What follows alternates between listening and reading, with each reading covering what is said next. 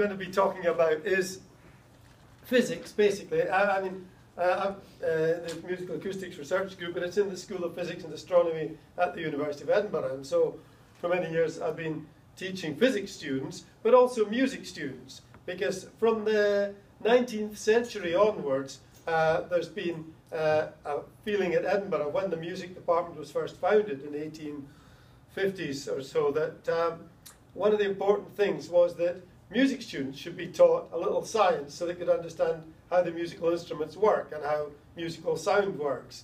And that was very enlightened at the time. So I found that very interesting because I'm an enthusiastic musician, as is my wife Patsy, but also, of course, working in physics.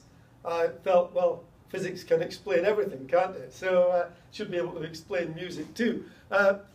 Turns out to be a lot more complicated than you might think, like most applications of physics. The basic laws are fairly simple, but actually trying to explain how they work in practice involves lots of fascinating complexities. And the introduction mentioned one or two of these. I'm not going to go into the nonlinear dynamics of lip motion in this talk, because what I'm going to be doing is really trying to show you some ways in which, as teachers of primary or secondary school children, you could actually find lots of interesting examples of physics in action in the realm of music and musical instruments and musical sounds, which is something which I think everybody finds interesting, because everybody is involved with music and reacts to music in some way or another. You only have to look at all the kids wandering around permanently with their iPods on and listening to music nowadays to realise that that's just as true as it ever was. And also, of course, many youngsters are learning musical instruments and are interested to understand how their instruments and other instruments work. So we've had many school projects and university undergraduate projects too. In fact, my research work had developed out of the fact that when I was put in charge of the undergraduate final year physics laboratory at Edinburgh, I thought it'd be fun to get a few experiments on musical instruments, which will all be quite simple and easy to understand for the students. Turns out they're not as simple as all that, but I'll try and show you a little bit of that in the next hour or so. So we've got various instruments here. Got a violin in the background somewhere, stringed instrument, one or two other odd instruments, and some more familiar instruments like trumpets and trombones. I don't know, are any musicians here? Anybody play any? Yeah? What's your? Guitar and drums. Guitar and drums, right. Any other, just sort of go talk to you? Guitar again. Yeah? Piano badly. Piano, right. So what was your one? Guitar badly, drums badly, harmonica badly. This is not an audition, it's just trying to work out what the background is. Yeah. Okay, so, well, we're going to start, in fact, with stringed instruments. But just before that, I'd like to do a little bit of a kind of preliminary talk about the nature of musical sound and how you can actually analyse it and describe it and measure it quantitatively. Sound, as you all know, is a vibration transmitted through the air in longitudinal sound waves. I'm assuming that's sort of common knowledge. When we're creating musical sounds, we're basically creating vibrations in the air, and we're transmitting these waves, which are compressions and expansions in the pressure. So when I'm not talking, we've got an ambient pressure of 10 to the 5 pascals in the room. And then when I talk or make any noise, what I'm doing is I'm creating a fluctuation in that pressure. And that local fluctuation which I'm creating here creates a sound wave, which is a longitudinal wave which travels throughout the room. Eventually it reaches your ear, and it causes a pressure variation at your eardrum, which pushes your ear in and out, and so you perceive sound. And a microphone, I've got a little microphone here, is effectively doing the same kind of thing as your ear does. It's responding to sound by the pressure pushes the eardrum in, pushes the microphone diaphragm in, pushes it out again, and here there's an electromechanical transducer which turns that into an electrical signal which we can see. And with the advantage of the modern computational techniques and things, it's actually possible to use software to look at sound waves. And I think most of you are probably familiar with Audacity. Are you? Have you? Is that something that everybody's used, or yeah? So I thought we'd start there, perhaps, just to look at one or two things that Audacity can do. Obviously, let's just get it running.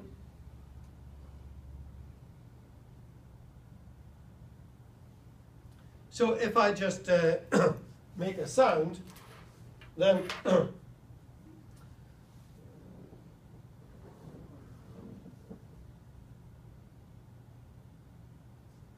okay, if it's working, it'll, yeah, okay. And if we just look at the nature of that sound,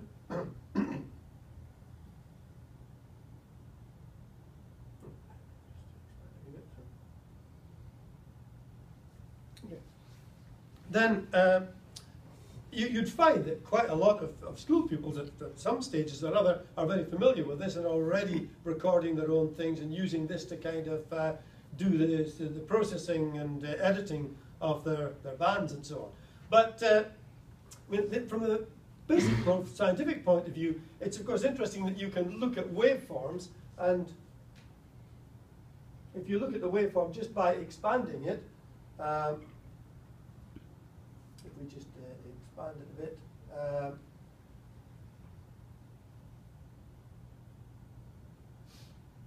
Okay.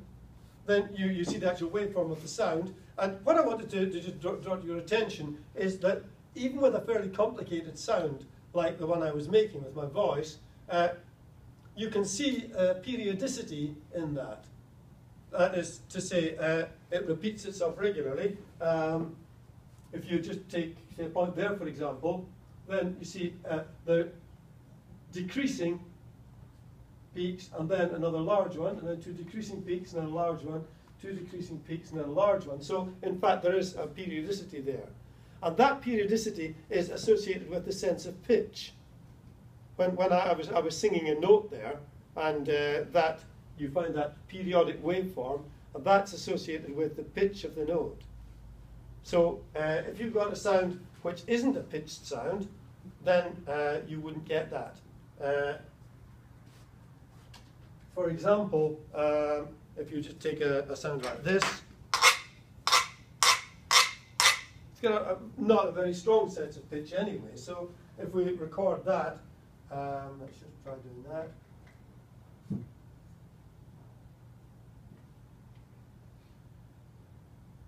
Actually, probably a better unpitched one is something like that, just a rattle. You can't really do any obvious note in that. If I said, sing that note, you wouldn't know what to do. So let's just try seeing what that waveform looks like.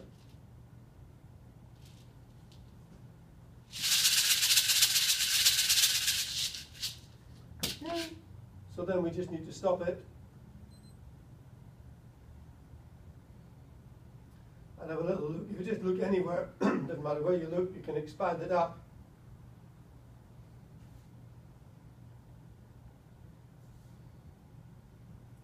Okay? And you won't find a periodicity there. So however much you try. You can find some regularity, it gets a little smaller and it gets a little bigger, but it's not actually repeating itself. It's essentially a kind of random sound rather than the pitch sound that we get from an instrument. And one of the fun things about this actually is that, of course, all of these periodic waveforms are waveforms which repeat themselves regularly.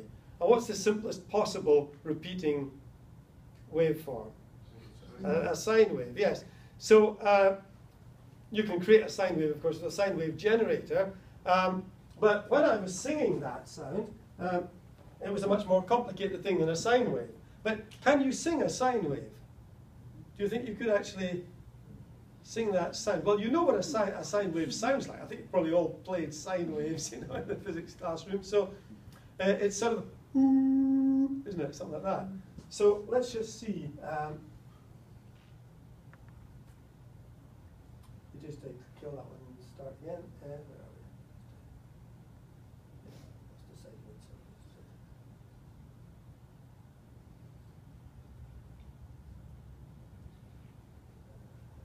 Oh yes, okay.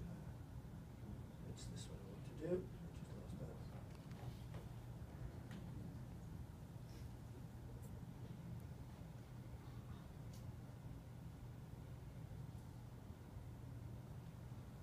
So if you just try singing it,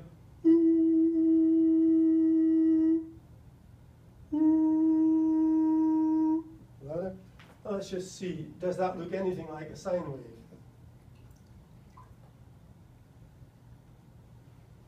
So all we need to do is expand it in the middle and have a look. It's not too bad, is it? So you can try and do better. You know, it's a slightly wonky sine wave, so a little bit of practice. Actually, I think female voices find that a little bit easier than male voices. You can just try and go and look at it and see whether you're really doing a sine wave. Okay, now, but with this kind of thing, you can do other things too, because well, we're looking at Audacity here. I just want to show you something we'll come on to more when we're looking at the wind instruments, which is that you can actually look at sine waves which are created not just by some kind of sound source, although it is very interesting to look at this different waveforms that you get. For instance, if you just use a voice in different E, O, you know, see how the waveforms change. But you can look at sine waves created, for example, inside a tube. You know, one of the standard things in physics is looking at the resonances in a tube. And I just had an email a few days ago from a student doing a school project about resonance and wondering how to deal with resonances in tubes. Well, here's one thing you can do just with a computer with Audacity and a tube. You just get a little microphone like that, just a standard sort of throat microphone, stick it in the end, and then you can actually look at what happens in a tube like this. I'll just give you a quick example. You can play with this in different ways. But if you want to see what are the standard frequencies of a tube like this, let's say with one end closed. Well, with one end closed, you would expect to get a set of odd harmonics, okay? Because you've got a pressure node at the closed end, a pressure node at the open end. So one simple way of doing that is just to drop one end into a glass of water. Because when you do that, of course, you close the end. But not only that, you send a pressure pulse up the tube. So you're in fact exciting it with an impulsive excitation. So I must admit, I just thought of that this morning as I was setting this up. I thought, I wonder if that will work. And it does, so I thought I'll show you. So if we just do that, and then we just sort of stick this in here. It worked last time anyway.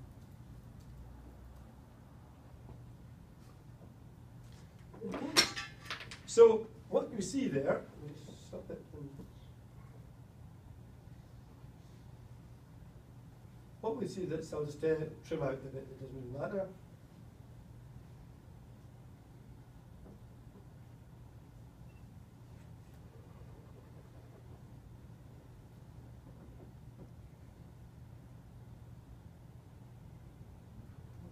It's rather nice kind of decaying oscillation, because the impulse that you created when you popped it in sent a pulse up the thing, which is quite a nice kind of impulsive pulse. And then you just got the decay. You could do all sorts of things. You could measure the rate of decay of that, for instance. But you can also look at the frequency spectrum of it. Now, it's not actually a sine wave, of course, because what was excited in there was not just one resonance, but a whole set of standing waves at odd multiples of the basic frequency. Right? So in Audacity, there's a plot spectrum thing. I don't know if you've used that, have you? If you just select that bit where we've got the sound. Oh, we'll just have a listen to it, maybe see what it sounds like.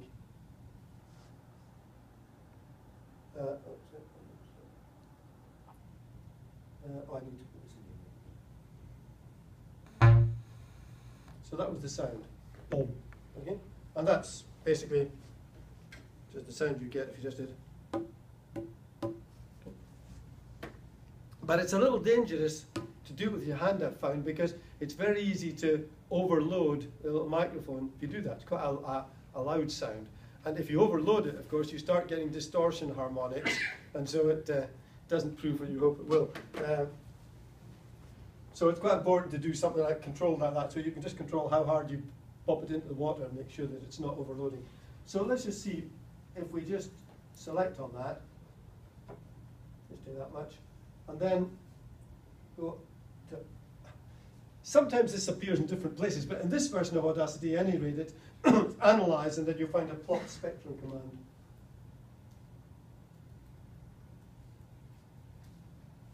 Okay. So what you've got then there is the frequency spectrum. And I've put it on a logarithmic scale. So you can see there's the first frequency. There's actually a peak searching algorithm in here. It's quite clever. So it tells you that the nearest peak to the cursor there, it's sort of locked onto that, is at 115 hertz. Now I suspect that's the next major one. Yes, that's right. That's at 336 hertz, which is 3 times the fundamental. Okay, and then that's the one at 582, which so is about 600 times. So roughly speaking, it's 100. No, wait a minute. Should be, yeah. What should we be? Yeah, that's right. In actual fact, it looks as though we've got some even harmonics there as well. If you do this properly, you should only get the odd harmonics. So I maybe just did overload it a little bit. Let's just do one more and just check whether that's true or not. A little bit more gently.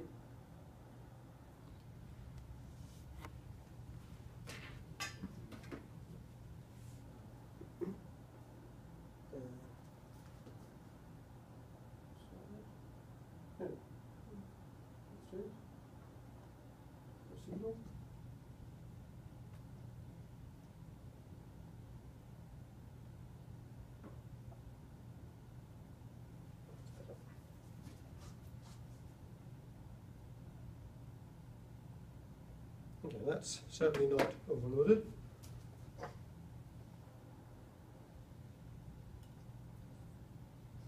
So if we just look at this a little bit, I'll not bother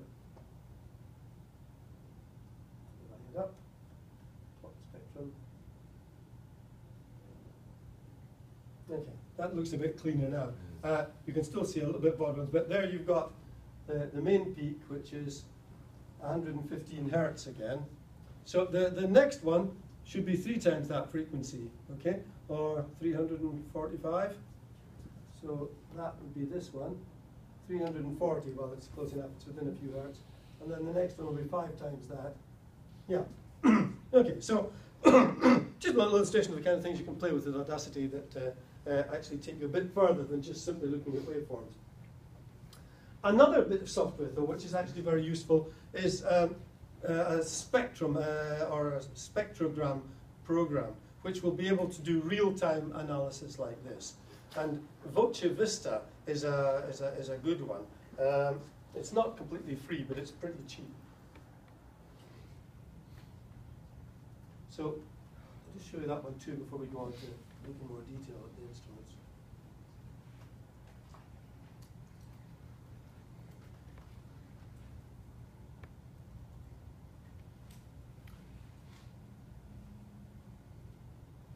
Anybody familiar with that program?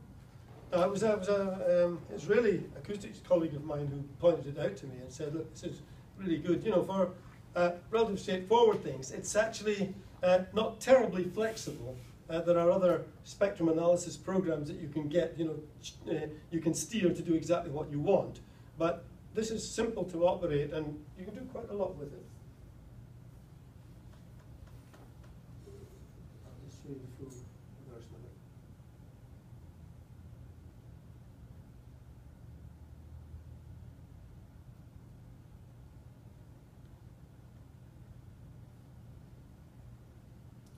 so there, it's running at the moment, and you see what it's doing is it's actually just doing a real-time analysis. In fact, what it's doing is taking a series of short time windows of just a few tens of milliseconds, and it's doing a frequency transform, a Fourier transform of that, so it's measuring the frequency content. Is everybody familiar with what I mean by that, or do I need to? I'm not quite sure what your background is, whether you're all familiar with the idea of Fourier analysis. Yeah? So you're analyzing the sound, a waveform, into the sine wave components. And you know, when I'm explaining that to children, I often say, if you imagine you can set yourself up as a choir, and everybody can sing a sine wave, having shown that you can sing a sine wave, then if you get the choir to sing a sine wave with just the right frequency and just the right amplitude and just the right phase, and each person sings just the right sine wave component, you could build up any sound, whether it's periodic or not, as a matter of fact. But if it's periodic, it's a set of harmonic frequency components that you want. We'll come back to that later. So, but this actually is an analyzing the sound I'm creating and just trying to tell us what it does. I think I could take that out actually and just use the internal microphone now instead. More straightforward. So there, with my voice, I'm creating all sorts of sounds. And on the right-hand side, it's a standard spectrum thing. So this is frequency from 0 to 4 kilohertz that way. Amplitude in decibels of 60 decibel range up vertically. And time just going by, of course. On the left-hand side, it's a spectrogram display, so now the frequency is vertical rather than horizontal, and the amplitude is shown by a color scale, red meaning very loud and blue meaning pretty quiet. And so you can see that my voice has got a lot of different frequency components in it, and you can't see any obvious periodicity perhaps, but if I sung a note, then you see it's looking a bit more regular.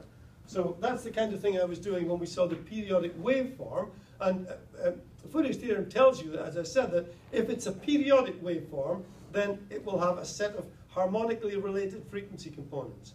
That is, there'll be one, the lowest one, at a certain frequency, and then the next one will be just twice that frequency, and the next one 3 times that frequency, and so on. Now, although they're equally spaced in frequency, they're not equally spaced in pitch. But let me just, before I turn to that, just try one or two other things with one or two of the instruments I've got. Instruments which, of course, mostly generate pitched sounds. So let's just take the violin. So if I just play a note on the violin, and let's just arrange this so I can stop it quickly and have a look. Okay, so I'll try again.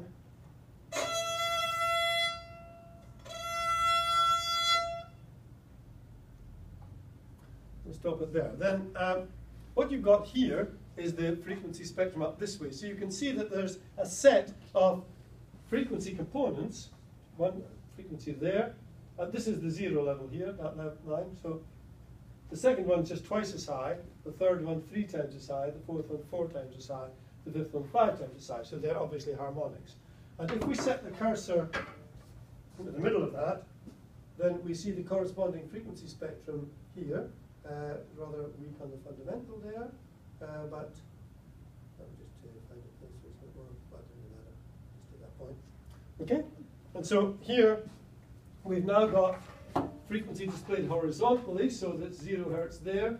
So the first big peak is that one, and then the second one is just twice as far over, the third one 3 times, 4 times, 5 times. Okay, now it's quite interesting that in this case the lowest one in frequency is actually also the lowest one in amplitude. And this is often called the fundamental, and these are called the overtones or upper harmonics. I'd prefer just to call them all harmonics and not say that one's a fundamental, because although it is the lowest frequency, it's not necessarily the biggest. And people are often surprised by that. And in fact, in many things, if you just look up sort of things on the web, for instance, Wikipedia articles and so on, you're quite likely to find people saying the fundamental is the one which gives the sense of pitch, and then there's a lot of smaller upper harmonics which give you the kind of timbre of the sound. But that's not really the case. You could, in fact, have a very, very small fundamental. And let's just take the G string of a violin, and the lowest frequency is very weak. Oh, sorry, I need to run that again.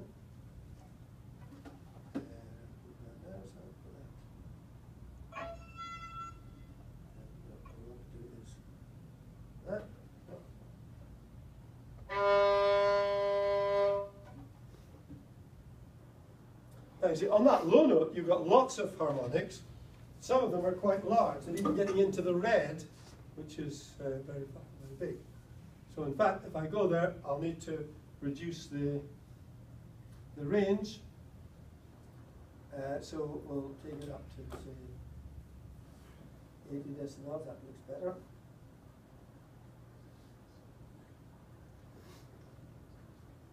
Okay, so now you see you've got a sound which is still a pitched sound, of course, as the violin makes pitched sounds, and so you've got this sort of sets of horizontal bars, like the bars of a gate. You can instantly recognize a harmonic frequency spectrum or a spectrogram just because it's a set of equally spaced frequency components.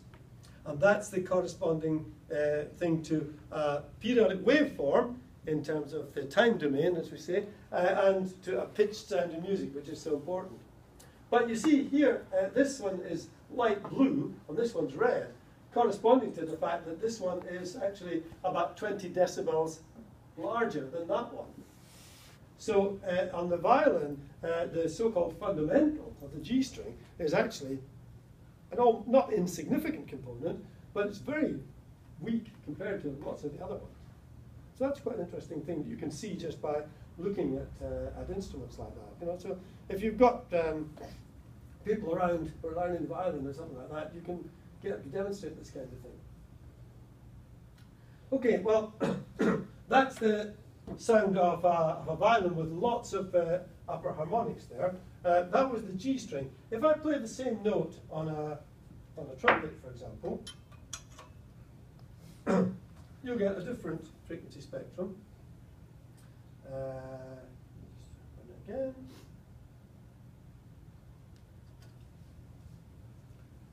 Yeah. So,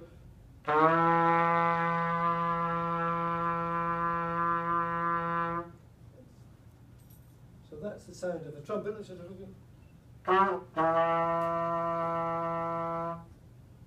playing the same note, but you see it's got a different kind of frequency spectrum. In fact, depending on the note you play, the frequency spectrum would be quite different too. If I played a higher note, you get a different balance between the fundamental and the upper harmonics.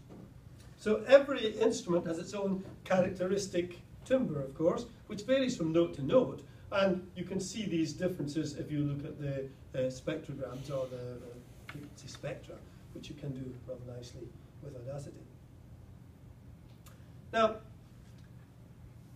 it's a rather curious thing when you look at this, that you've got all of these different components, okay? Many of these different frequencies present in the sound, but you don't hear lots of different notes, do you? You only hear one note. When I play this, what I'm saying to you is that there's about 20 different sine waves hitting your ear with different harmonically related frequencies. But you don't hear 20 different notes.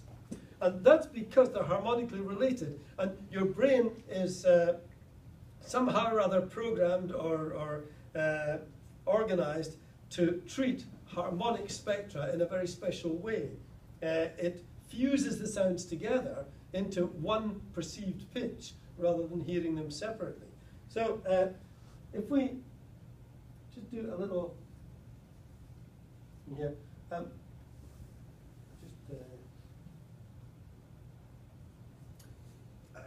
way back to Pythagoras, the ancient Greeks, they recognized this importance of harmonics in the sense that they're simple whole number ratios. You know, the second harmonic is just twice the frequency of the first.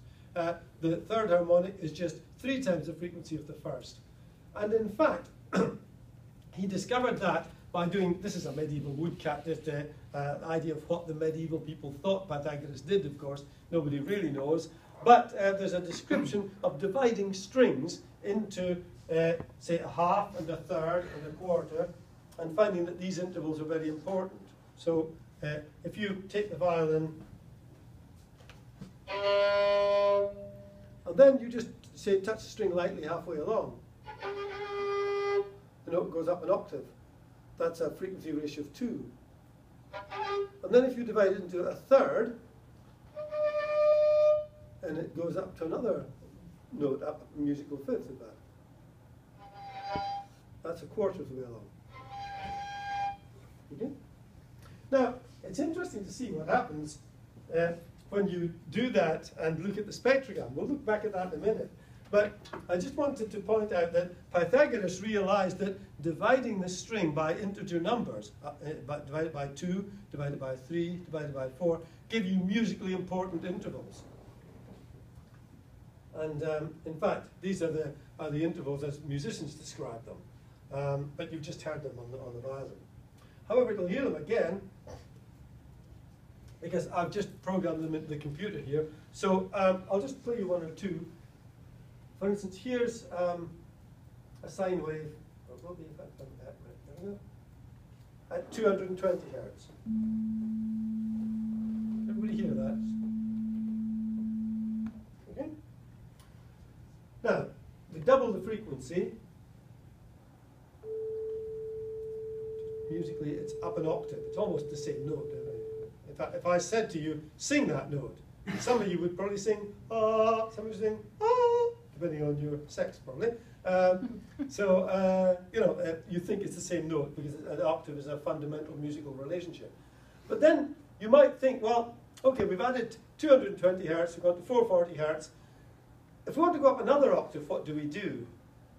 660 hertz. Well, let's try it. Remember, that one was. So here's later. So this one is 660 hertz. Okay, it's not up an octave; it's up a fifth. In fact, you've got to go up to 880 hertz to get up the next octave. Okay, and that. And then if you go up another 220 hertz. Up a major third, and finally up to the sixth harmonic, which is 1320.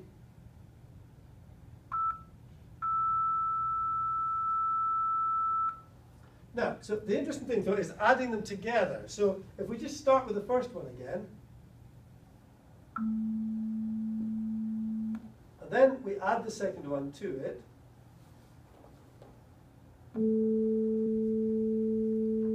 Hear the two, but they kind of blend together. And in actual fact, if I hadn't played you the single sine wave first, you probably wouldn't register that there was 2 different components in it, because it sort of blends. And we'll not spend a lot of time on this. Let's just look at 1, 2, 3, and 4 added together.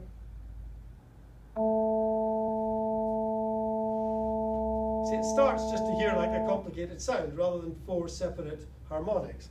And if we add 6 together, 1, 2, 3, 4, 5, and 6.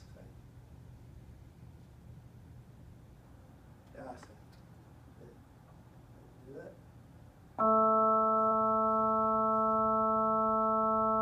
So you can sort of half hear them, but really they kind of always blend in. And so these are all present in the musical instrument sounds, you know? But when you hear it in a realistic musical situation, you don't recognize the fact that there's all these different components, because your brain has that very special approach to that kind of waveform, and that kind of periodic frequency spectrum.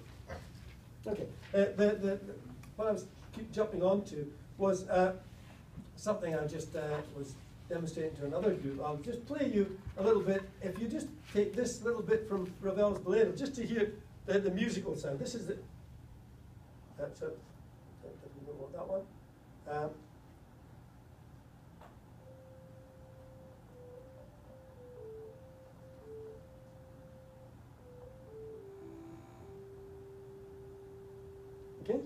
that's the tune just played in a sine wave. But if we add, say, 4 harmonics together,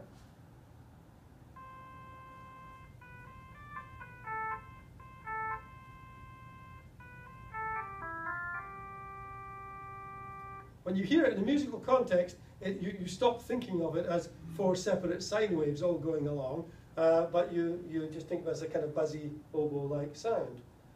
But of course, if we analysed it using Audacity or Voce Vista, you'd see that they're all there all the time. So I think that's quite interesting. Just get rid of that. Go back.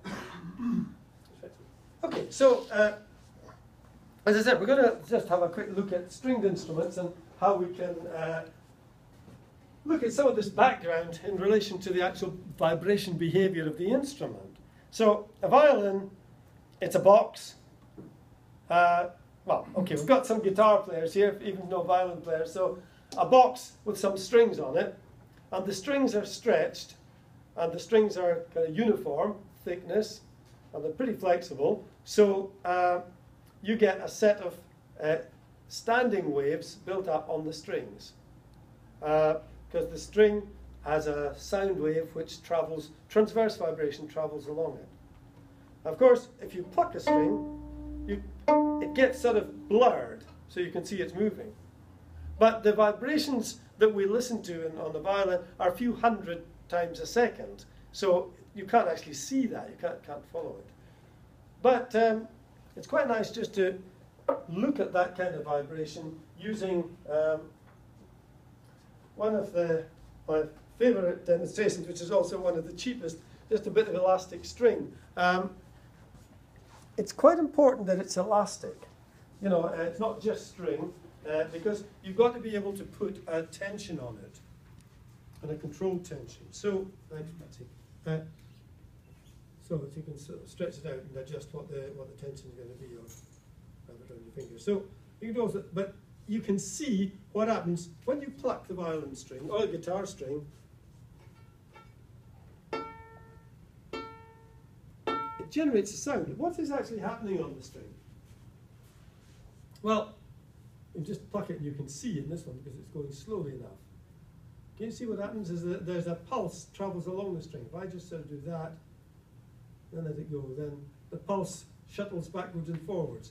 It reaches Patsy's hand, bounces off, and in fact, if you look carefully, you can possibly see that it inverts itself. If I pluck it down, a downward pulse comes back as an upward pulse. Because of course, Patsy's hand is imposing a rigid end, more or less. And so the downward force that the string is exerting on our hand is balanced by an equal and opposite upward force from our hand, if the end of the string is going to remain motionless. That's Newton's laws, right? So in effect, in order to keep that rigid, she's having to give it an upward pull every time that pulse comes along, pulling from below. And so she's effectively sending an inverted pulse back again. Doesn't have to think about it. I mean, if I just tied that to a hook on the wall, it would have done the same thing. You don't have to be clever to do it. It's just Newton's laws, right? So, so that pulse is going backwards and forwards, and there's a certain natural frequency which is just determined by the speed at which the wave travels. And so, of course, you know, you can demonstrate things like if you make the thing tighter. This is Melday's experiment, actually, but done without using electrical vibrators. If you make the string tighter, the pulses go backwards and forwards faster, and therefore, obviously, the frequency goes up.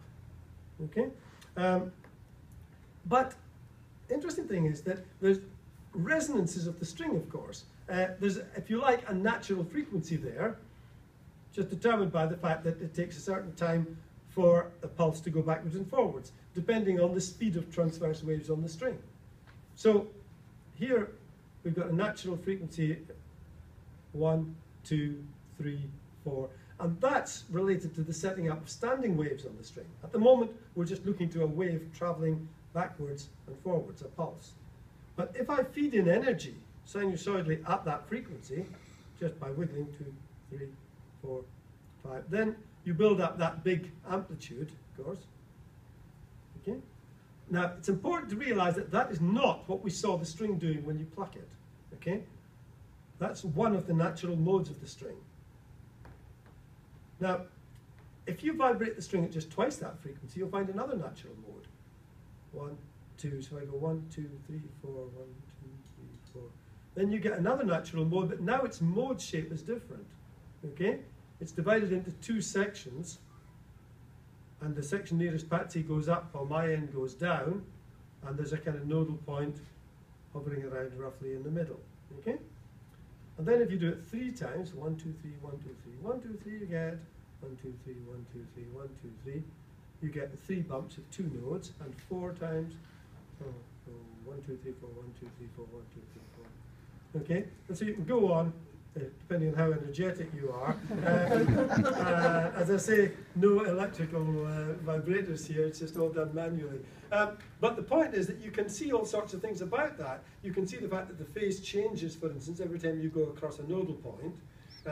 You can see that the frequencies are harmonically related because you're just vibrating them 3, 4 times whatever you started with.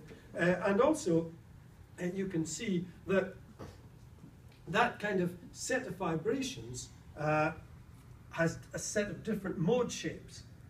Now, the interesting step, of course, which is probably going a bit too far, certainly for primary school kids, but the interesting thing is that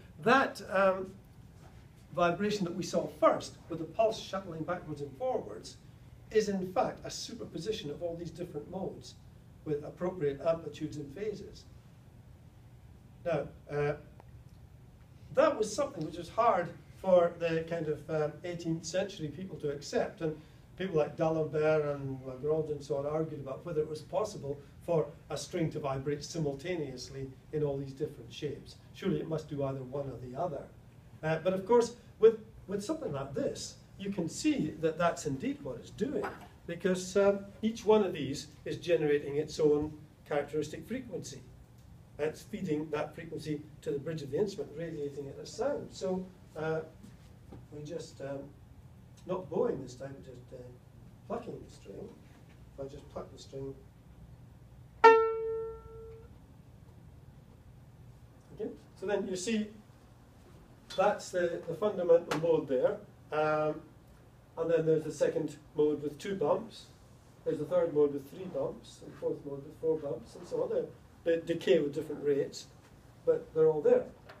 And in fact, that business about touching the string halfway along, let's take the second string.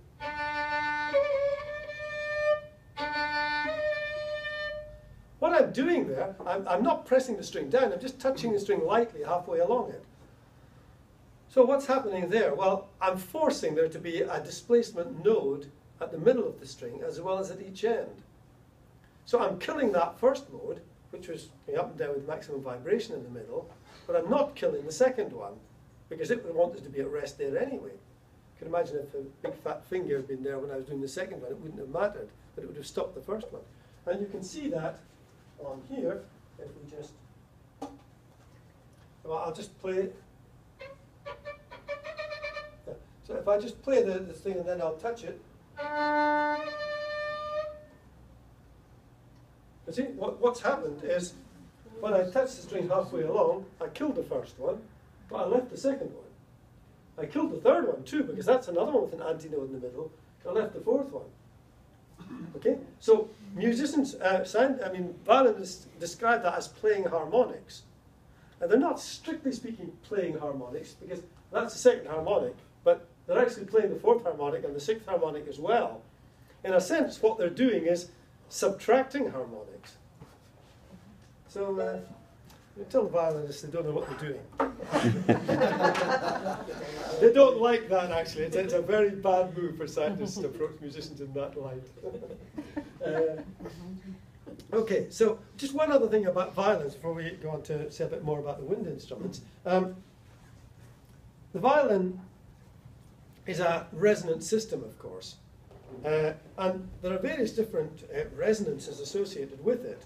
There's resonances of the woodwork. And you can use, I won't bother doing it, you can use Audacity or Voce Vista to explore that kind of thing just by tapping the thing lightly. It's a wooden, it's a rubber hammer, so it's not too... and you can actually look at the spectral content of that and see where the resonances are. But there's one resonance which is an interesting one, which is the so-called Helmholtz resonance. Have you come across that Helmholtz resonances? It's the classic example, a bottle. You blow across the end. Okay. Why is it doing that? Well, it's a bit like a mass on a spring, in fact. The spring here is the big volume of air in there, which is a compliance, of course. When air rushes in, this compresses, the pressure goes up, and that exerts an excess pressure compared to the outside atmosphere, which tends to push the stuff back again, restoring force. And so the air, if you just imagine the little air in the here as a kind of little lumped mass, then if that's forced in, this compresses, pushes it back out again. As it rushes out, it sort of overshoots like a mass on a spring, and the pressure here drops below atmospheric, so that sucks it back in again. And so you've got a characteristic resonant frequency. And so you can see that on here. If I just blow air across the bottle,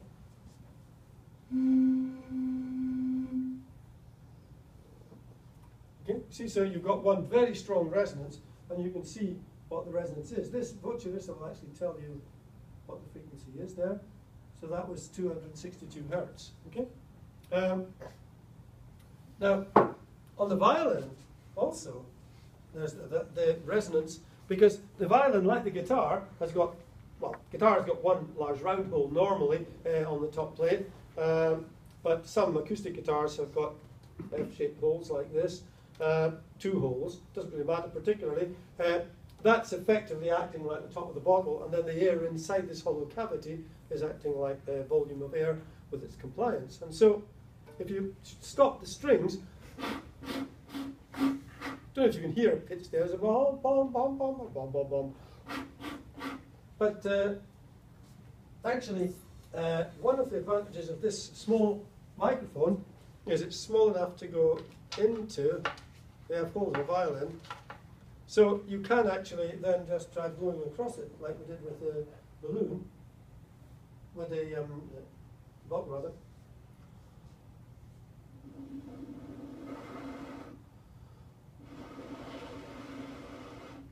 You can see that there is a characteristic frequency there. It's about, it says 282 hertz, right? So that's quite interesting, because that's actually just the frequency of there. So if I, maybe what shall I do? Yes, I'll just blow air through it, and then I'll just pluck the string. Okay?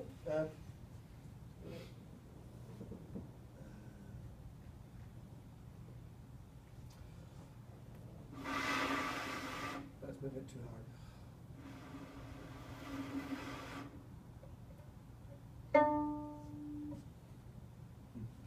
Okay.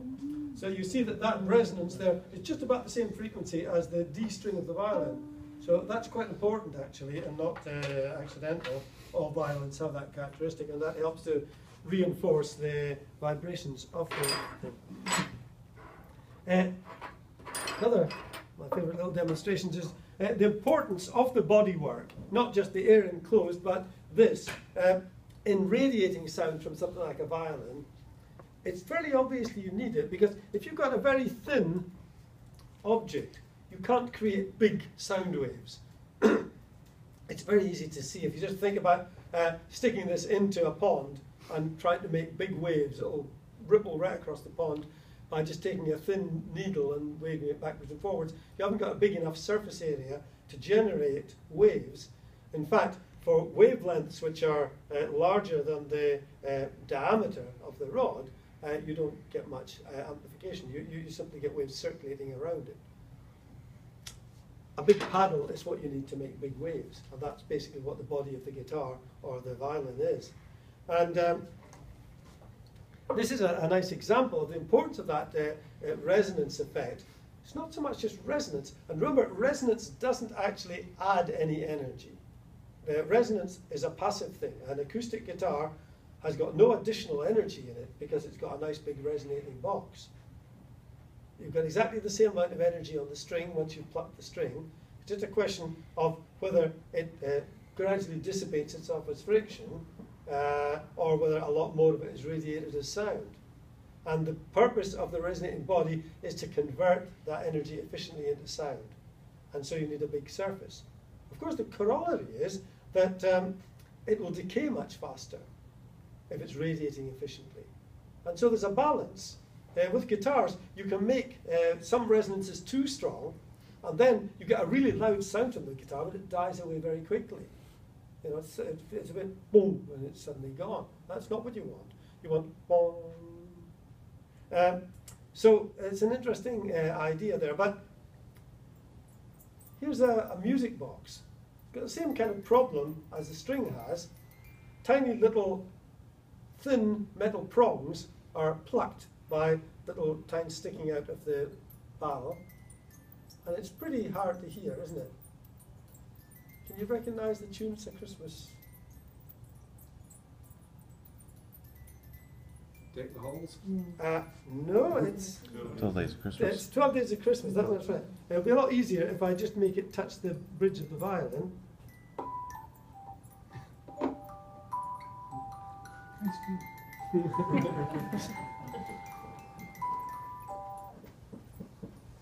It's almost like switching an amplifier off, isn't it? But I'm not generating any more energy, I'm just turning it more efficiently into sound. Now you might think, isn't it amazing how the box of a violin is so cleverly constructed to do that? But let's just try doing it on the table.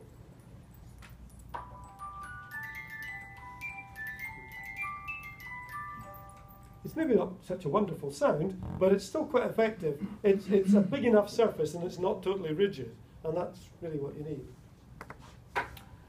Okay, better leave the stringed instruments, and I was told the one thing I mustn't do under any circumstances is go beyond 11 o'clock, because that's when you have your coffee. So I'm definitely going to stop before then. Okay, so the wind instruments, well, there are various different kinds of wind instruments. Of course, there's instruments like the flutes and recorders that we're familiar with. I haven't got one of these with me, but I have got this one, which is, I thought you might be interested just to see. It's like a recorder, in fact, but it's made from an animal horn. And it's got holes in the side, but like a recorder does, and a mouthpiece which allows air to blow over a sharp edge. And the instability of that fluid flow generates oscillations which make the instrument sound.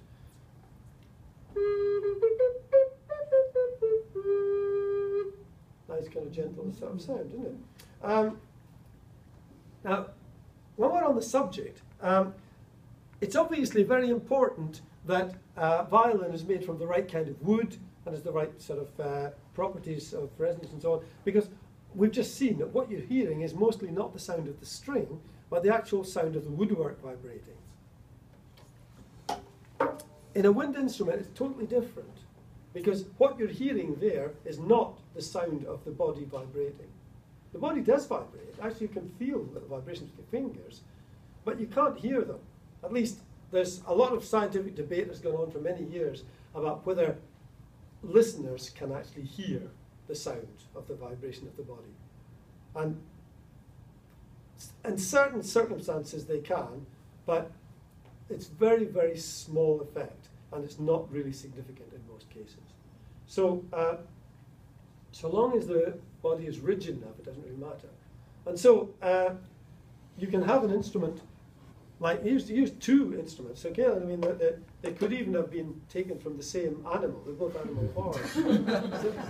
But this one is made to play like a recorder with a flute-type mouthpiece.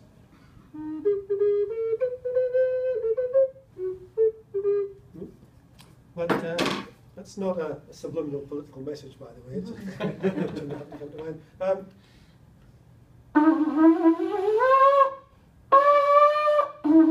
there's a lower note there.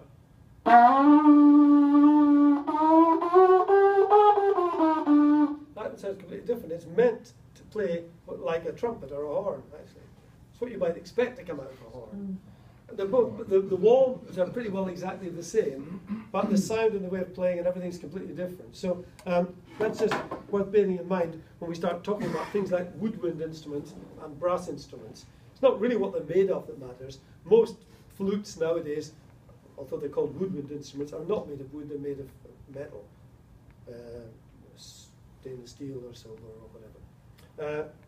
And similarly, there are instruments made of brass, like the saxophone, which is normally made of brass, which aren't classed as brass instruments, they're classed as woodwind instruments, though not made of wood. So it's not really the material that matters, it's how the instruments are sounded. And so we've seen that there's one class of instruments where there's just a kind of disturbance of the air, a periodic disturbance of the air excites the resonances of the air column. And one nice example of that is this. Now, this actually plays harmonics because it is a cylindrical tube open at both ends. So, second harmonic. Okay?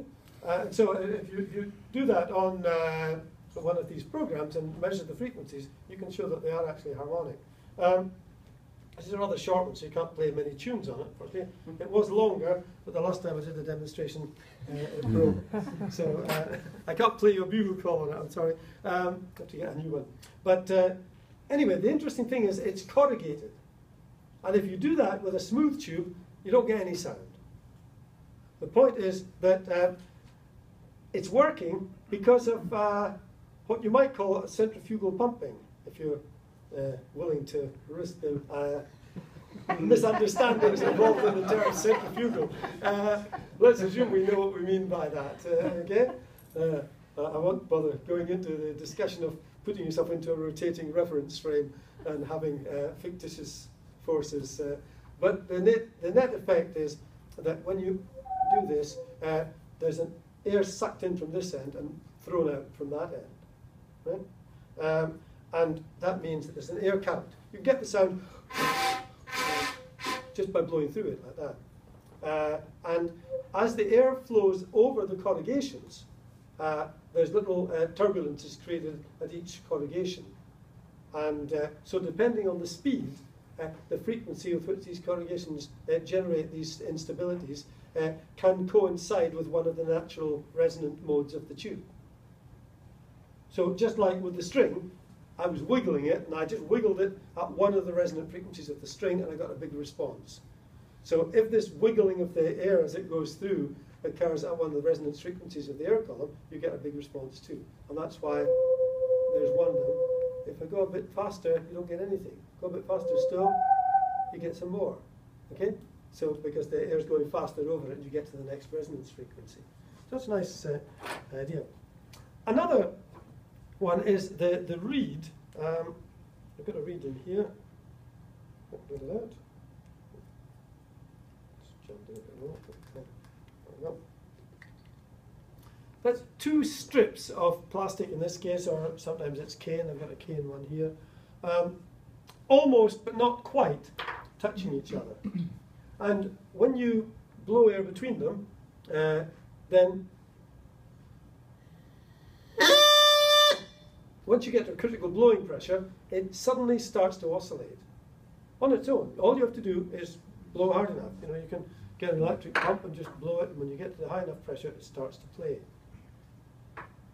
And there's an interesting thing there. That's actually, borrow a couple of these sheets here.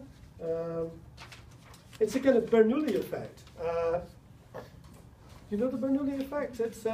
It's related to what keeps airplanes in the air too. If you blow air across a surface, that reduces the pressure of the air on the surface, under the right circumstances anyway. So, for instance, if you just take two bits of paper and blow air between them, what do you think is going to happen? Are they going to get blown apart? No, they actually get stuck together. So that's what happens in these reeds. Take this together to keep it steady. The two strips, when you blow air through them, that creates a Bernoulli force on the inside which sucks them together. So eventually they touch each other, and of course that stops the airflow, so it stops the Bernoulli force, so it goes back to its natural elastic state, which is slightly open. So then the airflow starts again and sucks it closed again. So there's a periodicity there, which if you then couple it to an air column,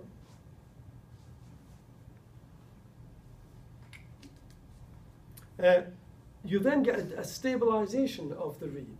The standing wave that's set up here reacts back on the reed and more or less forces the reed to vibrate at one of the resonance frequencies of the air column. Under the right circumstances, anyway. So, I don't know if you remember, I'll just take this off, and there you go. That's the kind of note, bum, bum, bum, bum, bum. So, we would expect that if we just blow, it's not too far off, it's a bit higher, isn't it? Okay, but that's the way that it operates. It's not necessarily exactly the resonance frequency of this, because this is a bit longer. So, if you don't blow quite hard enough, though, you get some interesting effects.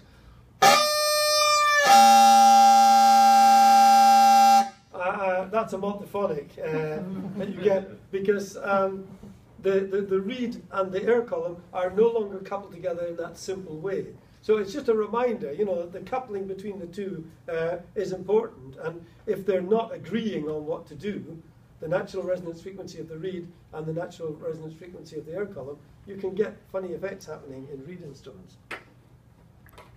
That reed is actually from an instrument like this, and I just want to show you that because I thought it'd be fun. This one is called the Great Bass Racket. Yes, there's a lot of debate about why it got that.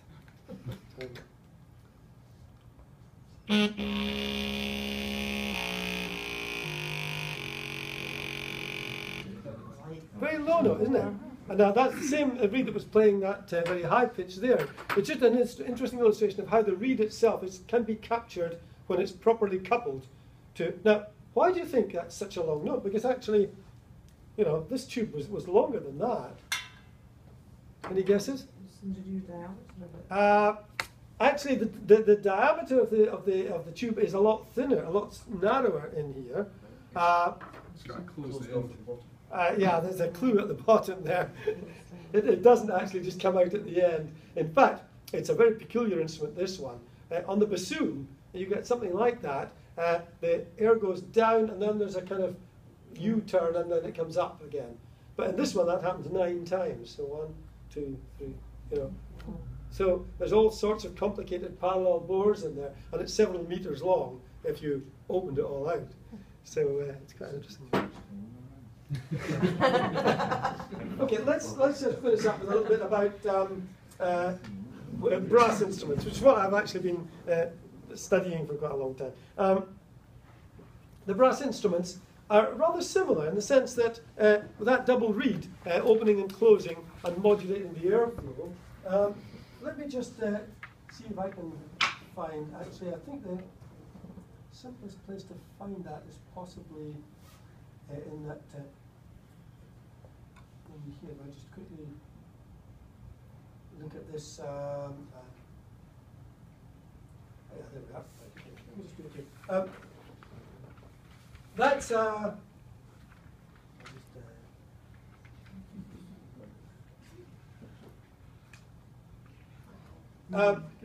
if we just play this, it's an attempt by me to see what my lips were doing when I do the following thing. I take trombone and I want to start a note. So what do? I get my lips buzzing like the reed. So put them together, increase the pressure, it destabilizes and starts to vibrate. Okay? Put it in the mouth, please.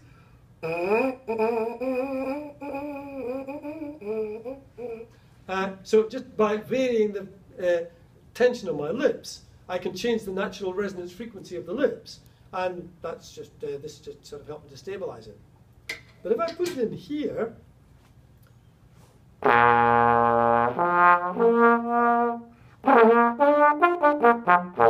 a set of harmonically related resonances, and it's very hard actually to pull the lips away from those. So it's a bit different to the woodwind instruments, where the reed is willing to play a very high note or a very low note. It's kind of flexible partner. I'll say, okay, if that's what you want, I'll do it. Whereas on the trombone, I say, well, I'll do it, but only if it's one of the notes I really want to play. So there's a big cooperation. You have to set your lips, if you want a particular note, to roughly the right frequency. But if I went, it pulls it down to the one. So you can see that sort of effect in this. This is a high-speed camera through a transparent mouthpiece. I won't go into the details, but this is looking from the mouthpiece. So effectively, you're looking in that direction, okay? And you see what my lips do. I put my lips almost together with a little strip in between them, and then go, okay? And you'll see what happens. Reduced by about a factor of 200, I think, in time. So I'm pulling my tongue back into my mouth. The lips are almost closing, but then the airflow starts. And you see it actually starts to vibrate. And for once it's quite weak until the standing wave starts to build up in the trombone, and then you get this strong pressure antinode building up in front, and you see what the effect is. It actually forces it to vibrate. Okay. That's right. Anybody not feel like the coffee anymore?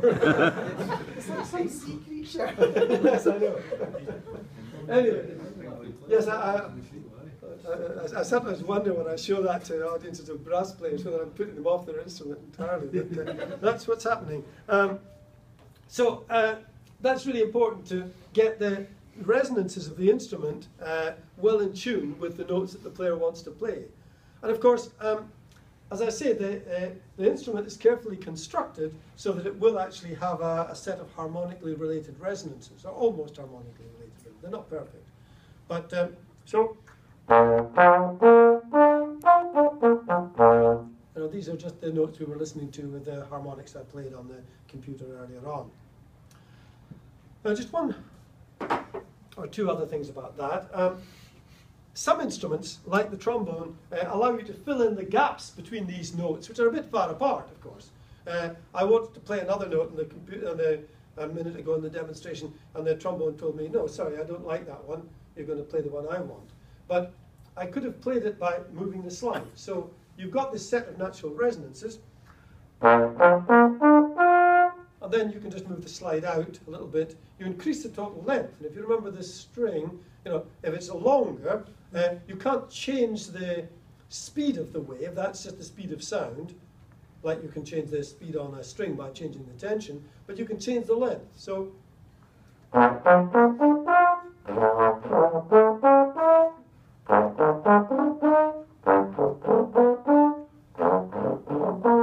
you see, as you go down, you get a set of harmonics, but they're all getting lower and lower in pitch as the tube gets longer and longer. And you do the same thing on a trumpet, but this time you do it with valves. You stick the valve down, that introduces a little bit of extra tubing.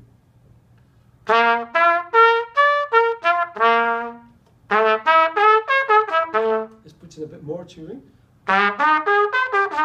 So it's just like the slide effect. But there is another way of doing it, which is like what we saw on the woodwind instruments, which is to open holes. And this hasn't actually been a very popular way to do it with brass instruments, but there have been instruments which do that. This is the serpent. So, if you close all the holes,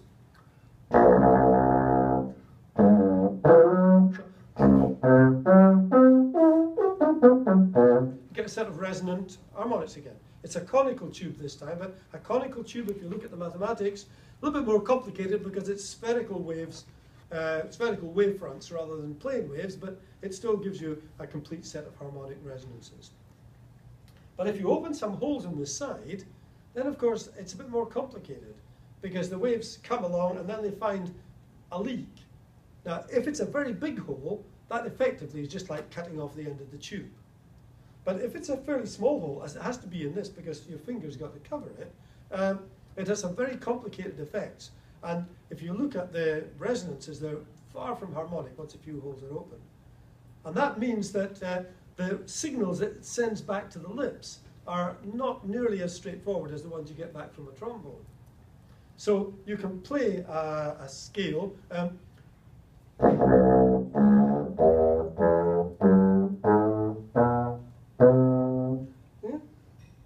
So, but I've spent a lot of time practicing that. And in fact, your lips are doing most of the work, rather than in the case of the trombone, that being the dominant partner. I'll just play the same scale again, but I'll not work so hard. So it's exactly the same fingering.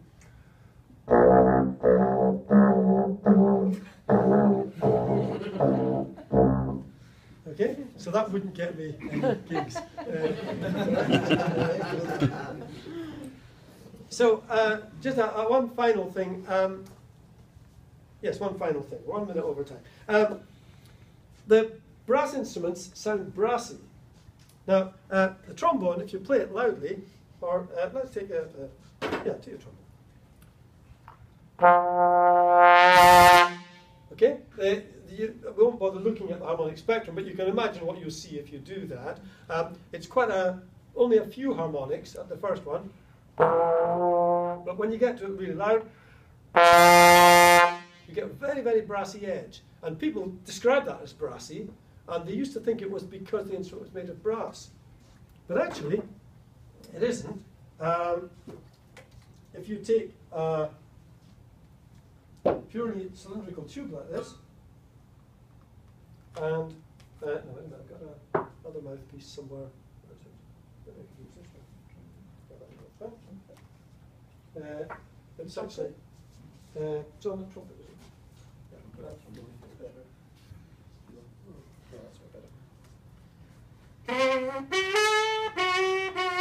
Now, if you stick a pad and filler on it, just to make it radiate a bit better.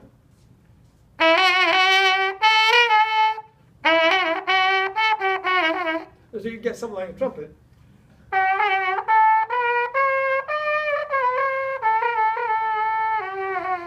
Okay, the tuning's not perfect, of course, because it's not a very carefully done thing, but you can still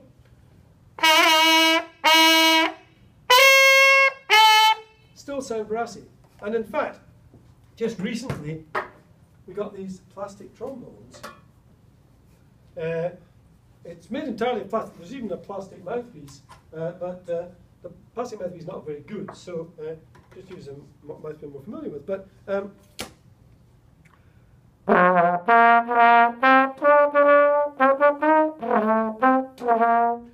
now, that sounds quite like a trombone, doesn't it? Okay. And if you play it brassly,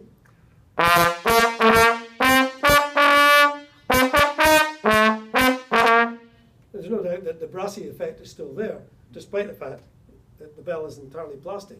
And in fact, interesting recent work has shown that it's nothing to do with the material it's made of. It's actually what we call nonlinear sound propagation in the bell. The sound level inside a brass instrument, when you play it in the mouthpiece, if you measure it, the pressure fluctuations are up to about 1/10 of an atmosphere. Now that's a much louder sound than you get if you were standing a few meters in front of a jet engine. You know, it would blow your head off totally if you had your ear inside that mouthpiece. Fortunately, only a small fraction of the sound leaks out the end. It still can be dangerous, actually, and orchestral players sitting in front of trombones usually have some kind of ear protectors on. But, no, seriously, they do. But nevertheless, these very, very high amplitudes can generate shock waves, just like you get, you know, in a sonic boom or something like that. So that's an interesting little bit of physics, which has helped us to understand better how brass instruments work. And I think by now I'm seriously stopping you getting your coffee, so I must stop. Thank you very much.